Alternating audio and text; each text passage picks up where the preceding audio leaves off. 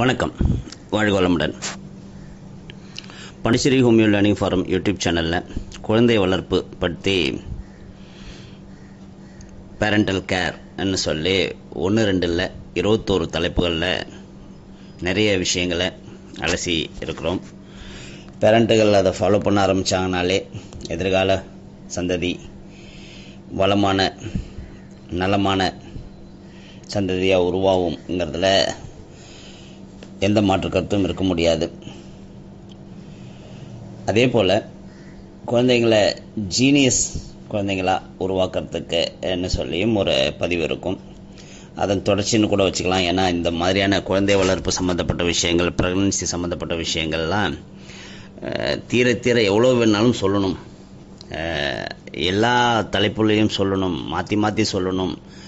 எப்படியாவது ஒரு தலைப்புலனாலும் அதை எதிர்கால தாய்மார்கள், பெற்றோர்கள் குழந்தை வளர்ப்பில் ஈடுபடும் போது அதை ஒரு முறை நம்மளோட பதிவு தூண்டுகோலாக இருந்ததுன்னா பெரிய வெற்றி என்று நான் நினைக்கிறேன்.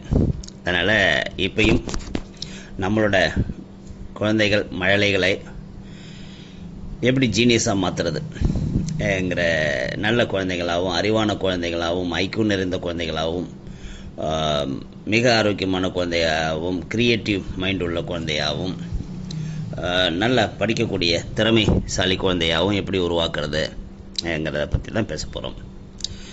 வெகு இயல்பாக குழந்தைகள் நடந்து கொள்ளும் விதம், பேசும் விதம் எல்லாத்தையும் கூர்ந்து கவனிச்சிங்கன்னா ஒரு கிரியேட்டிவிட்டி எக்கச்சக்கமாக இருக்கும். அதில் இந்த கால குழந்தைங்கள் நம்ம மொபைல் ஃபோனே அந்த குழந்தைங்க கையில் அதிகமாக கொடுத்ததுனாலையோ என்னவோ மொபைல் ஃபோனை அனாவசியமாக நம்ம அவங்க கையில் திணிக்கிறோம். இருந்தாலும் அதையும் அவங்க கற்றுக்கொள்கிற ஸ்பீடை பார்த்திங்கன்னா நம்மளுக்கு மொபைல் அப்ளிகேஷனில் தெரியாத விஷயங்கள்லாம் அவங்க பண்ணுவாங்க. ரொம்ப சின்ன குழந்தை கடன்னு ஓப்பன் பண்ணி ஃபோட்டோ எடுக்கும். ஸோ ஆச்சரியமாக இருக்கும். இதெல்லாம் அந்த குழந்தைங்களோட கற்றுக்கொள்ளும் திறன் மிக உச்சத்தில் இருக்கும் பருவம்ங்கிறது 12 வயசுக்கு கீழே இருக்கும்போது தான். அதுவும் 4, 5 வயசு 6 வயசுக்குள்ளே கற்றுக்கொள்ளும் வேகம்ங்கிறது மிக உச்சத்தில் இருக்கும். அப்போ நம்ம என்ன பண்ணணும்,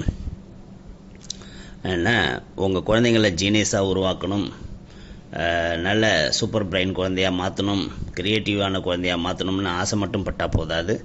ஒரு நாளைக்கு அட்லீஸ்ட் 1 மணி நேரம்னாலும் அந்த குழந்தை கூட நீங்கள் செலவு பண்ணுறதுக்கு ரெடியாக இருக்கணும். அப்படி அந்த 1 மணி நேரம்ங்கிறது குவாலிட்டியான 1 மணி நேரமாக இருக்கணும். அந்த 1 மணி நேரம் ஒதுக்கிட்டேன்னு சொல்லிவிட்டு அப்போ நீங்கள் மொபைலில் நோண்டுறதோ, இல்லை அப்போ வேறு ஏதாவது கதை பேசுகிறதோ, இல்லை அப்போ ஏதாவது ஆஃபீஸுக்கு ஃபோன் பண்ணுறதோ, இல்லை அப்போ வேறு ஒரு ஆக்டிவிட்டீஸ் பண்ணிகிட்டு இருக்கிறதோ இல்லாமல் முழுசாக ஒரு மணி நேரத்தை அந்த குழந்தைக்காக ஒதுக்குங்க. ஒரு எக்ஸாம்பிள் சொல்லணும்னா, குழந்தை கையில் ஒரு பென்சிலை வைத்து வரைந்து கொண்டிருந்தால் அதோட கவனம் முழுசாக அது மேலே தான் இருக்கும். அப்படி தான் நீங்களும் அந்த குழந்தை மேலே இருக்கணும். அந்த குழந்தையே ஒரு நல்ல ஓவியமாக, ஒரு சிற்பமாக வடிவமைக்கும் நேரமாக அதை மாற்றிக்கணும். அப்படி மாற்றிக்கிட்டிங்கன்னா அவங்க கூட நீங்கள் பழக ஆரம்பிக்கணும். அவங்களோட பாஷையில் பேச ஆரம்பிக்கணும். அதாவது மழலை மொழியில் பேச ஆரம்பிக்கணும். அவங்க மொழியில் பாட வேண்டும். ஒரு பெட்ரூமில் இருந்தீங்கன்னா அவங்க கூட 2 குடிக்கரனை அடித்து பாருங்கள், அவங்க கூட விளையாடி பாருங்கள். அவங்களோட மிங்கில் அவங்க முதல்ல அவங்களுக்கு ஒரு ஃபீல் கிரியேட் பண்ணணும். ஓ, நம்ம கூட நம்மளை மாதிரியே விளையாடுறாங்கங்கிற ஒரு ஃபீலை கிரியேட் பண்ணுங்கள். எல்லா குழந்தைக்கும் பொதுவாக டிராயிங் போடுறதுன்னா ரொம்ப இஷ்டமாக செய்வாங்க. அவங்க எதிர்காலத்தில் ஆர்டிஸ்டாக ஆகுறாங்களோ இல்லையோ, எல்லா குழந்தையும் இனிஷியலாக பிக்கப் கையில் ஏதாவது ஒன்று கிடச்சிதுன்னா அது ஸ்கெட்ச் பென்னாவோ கிரையானோ இல்லை கலர் பென்சிலோ எது இருந்தாலும் அது அவங்களோட சந்தோஷத்தை 2 மடங்காக மாற்றும். நீங்கள் வேணால் ஒரு 2-3 வயசு இருக்கிற குழந்தைக்கு ஒரு கலர் பென்சில் சின்ன பாக்ஸ் வாங்கி கிஃப்ட் பண்ணி பாருங்கள், எவ்வளோ சந்தோஷப்படுறாங்கன்ட்டு. ஸோ அந்த குழந்தைங்களை வரையறதுக்கு வாய்ப்புகள் ஏற்படுத்தி கொடுங்க. அவங்க வரைகிறத கண்டிப்பாக விமர்சனம் பண்ணாதீங்க. இப்படி இல்லை, அசிங்கமாக இருக்குது, இப்படி மாற்றி செய்யுன்னு அவங்கள வரையறைக்கு உட்படுத்தாமல் அதை என்கரேஜ் பண்ணுங்கள்.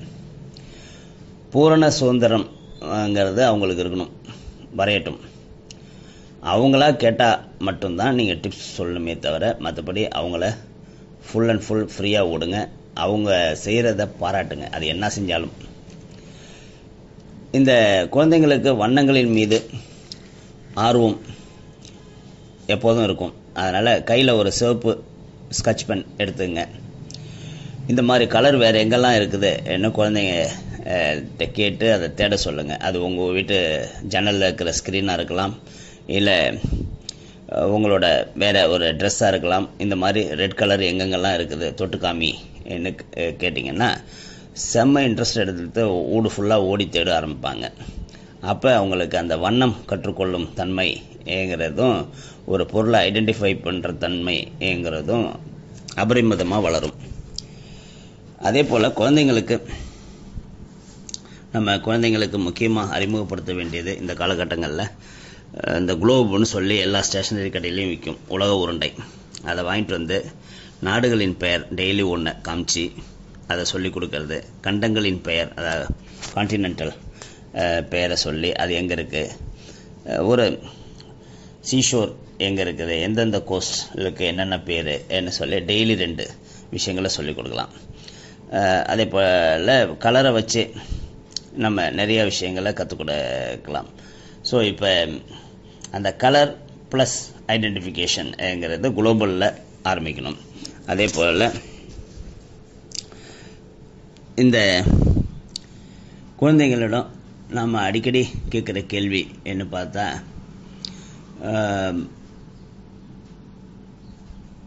ஒரு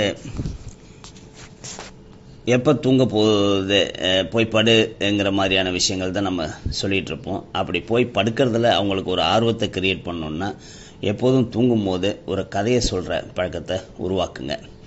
அந்த கதை எப்படி இருக்கணும் ஏன்னா அன்னைக்கு சொல்லி அன்றைக்கே முடிகிற மாதிரி கதை இல்லாமல் அன்றைக்கி ஒரு 5 நிமிஷம் கதையை சொல்லி அதுக்கு ஒரு தொடரும் போடுங்க.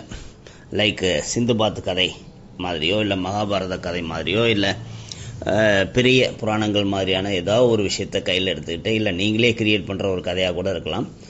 ஒரு 5 மினிட்ஸ் சொல்லிவிட்டு அதுக்கப்புறம் ஒரு ஃபுல் ஸ்டாப் போடுங்க. அந்த கதையில் வர ஹீரோ அது பீமனாக இருக்கலாம், அர்ஜுனனாக இருக்கலாம், இல்லை ராமராக இருக்கலாம், அனுமராக இருக்கலாம். யாரை பற்றி சொல்லும் போதும் அவங்கள நல்லா உயர்த்தி அவங்களோட பிம்பத்தை அந்த குழந்தையோட மனசில் பெரிய ஹீரோவாக உருவாக்குங்க. ஏன்னா அவங்க தன்னை மேட்ச் பண்ணிக்கிறதுக்கு ஒரு பிம்பம் கிடைக்கணும். அந்த மாதிரியான கதைகள் 5 நிமிஷத்துக்கு மேலே சொல்லாதீங்க. அதுக்கு ஒரு தொடரும் போட்டு மறுநாள் ஆர்வமாக குழந்தை போய் படுத்தாதான் கதைங்கிறத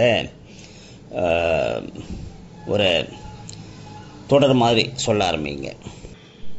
இந்த காலகட்டங்களில் குழந்தைங்க நம்மள்ட்ட பேசுகிற விஷயங்கள் அனைத்துமே கேள்விகளாகவே இருக்கும். இது என்ன அது என்னங்கிற மாதிரி கேள்விகள் தான் அவங்களோட பேச்சு இல்லை அதிகமாக இருக்கும். அந்த நேரத்தில் அவங்களுக்கு முடிந்த அளவுக்கு நிறைய பதில்களை சொல்லுங்கள். பதில் தெரியலைன்னா தேடி கண்டுபிடிச்சி சொல்லுங்கள். அப்புறம் சொல்கிறேன், கண்டிப்பாக சொல்கிறேன்னு அஷ்யூர் பண்ணுங்கள். தெரியாதுங்கிற மாதிரியோ இல்லை மூஞ்சில் அடிக்கிற மாதிரியோ எப்போத்தாலும் தொணங்குறேன்னு சொல்லியும் அடக்கிறது கண்டிப்பாக கூடாது.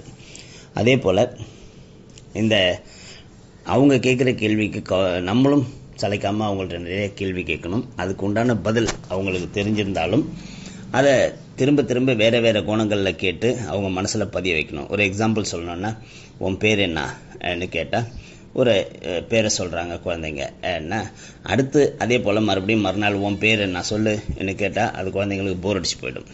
அப்போ என்ன சொல்லணும், அம்மாவோட செல்லத்தோட பேர் என்னன்னு கேட்கணும். இன்னொரு நாளைக்கு அப்பாவோட செல்லத்தோட பேர் என்னன்னு கேட்கணும். இன்னொரு நாளைக்கு கிண்டர் ஜாய் சாப்பிடக்கூடிய எங்கள் செல்லப்பிள்ளையோட பேர் என்னன்னு கேட்கணும். ஸோ கேட்க விஷயம் ஒரே ஒரு விஷயமா இருந்தாலும் அதை கேட்குற விதமும் பல கோணத்தில் இருக்கும்போது அதை ஆர்வமாக கேட்டு அதுக்கு பதில் சொல்கிற திறன் குழந்தைங்களுக்கு வளரும். இந்த கதை ஓவியம்ங்கிற விஷயத்தை தாண்டி குழந்தைங்களுக்கு ரொம்ப பிடிச்ச விஷயம் டான்ஸ் ஆடுறது.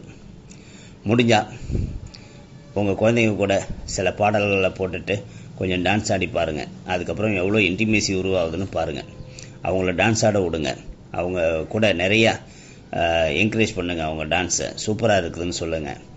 அவங்க கூட நீங்கள் ஆடிட்டீங்க, அந்த குழந்தைங்க உங்கள் கூட ரொம்ப அட்டாச் ஆவாங்க. அதே போல் குழந்தைங்களுக்கு அடுத்து நம்ம கற்றுக் கொடுக்க வேண்டிய விஷயம் ஏன்னா அது சின்னதாக கார்டனிங் சம்மந்தப்பட்ட விஷயங்கள். வீட்டுக்கு பக்கத்தில் இடம் இந்த காலத்தில் இல்லை, அட்லீஸ்ட் ஒரு 2, 3, 4 தொட்டியாக வாங்கினாலும் அந்த தொட்டியில் புதுசாக மண் ரொப்புறதுலேருந்து, அதுக்கு உரம் போடுறதுலேருந்து, புதுசாக செடி வாங்கிட்டு வந்து அதை பதமாக நடுறதுலேருந்து, தண்ணி ஊற்றுறதுலேருந்து, அது பூக்கிற வரைக்கும் ஒவ்வொரு விஷயமா அந்த குழந்தையே இன்வால்வ் பண்ணி செய்ய வைங்க. அது கூட நிறையா பேசுங்க.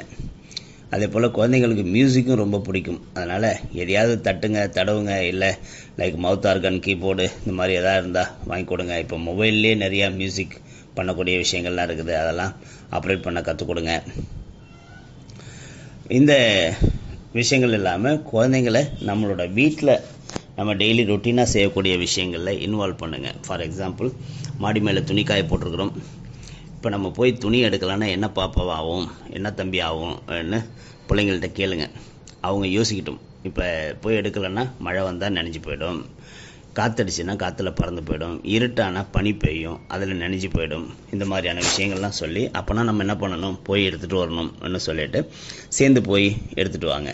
குழந்தைய அந்த மாதிரியான சின்ன சின்ன ஆக்டிவிட்டீஸில், ஈவன் வீட்டை க்ளீன் பண்ணுற சின்ன சின்ன ஆக்டிவிட்டீஸ், இந்த மாதிரி டஸ்ட் இருந்ததுன்னா என்ன ஆகும், நம்மளுக்கு தும்மல் வரும். டஸ்ட் இருந்ததுன்னா நம்ம உடம்பெல்லாம் அது டஸ்ட் ஆக்கும். டஸ்ட் இருந்ததுன்னா நம்ம ட்ரெஸ் எல்லாம் டஸ்ட் ஆகும்.